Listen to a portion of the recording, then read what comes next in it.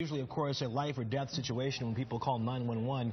And now some rescue squads are equipped with some high-tech equipment that used to only be found in the emergency room. Senior health correspondent Monica Robbins joins us now. And Monica, this is a partnership that is literally saving lives. It really is, Chris and Russ. It's not easy to get voters to pass levies or tax increases nowadays. So when fire departments need new equipment, they're using some creative thinking. That means writing grants or, in the case of Richmond Heights, partnering with a hospital system to get the latest life-saving equipment.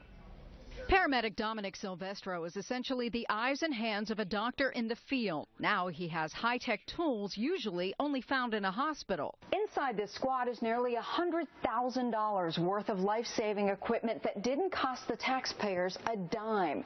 That's because this fire department has a partnership with university hospitals.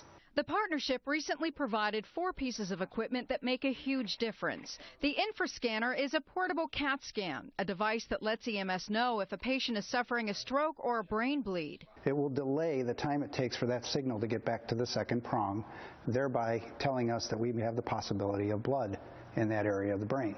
ELSA is a portable translator.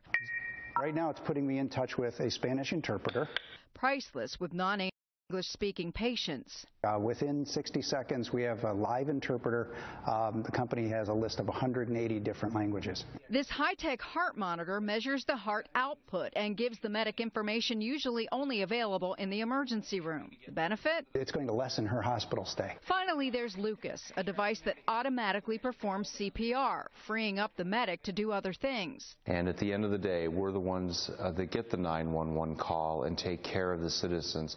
Now we can put this emergency room technology in the hands of our first responders. It's truly a privilege to be the first in the country to have that technology. And University Hospitals Med Command works with 84 different fire and EMS services in 9 counties and about 200 different ambulances.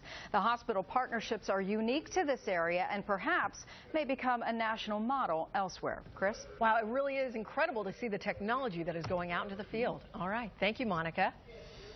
If you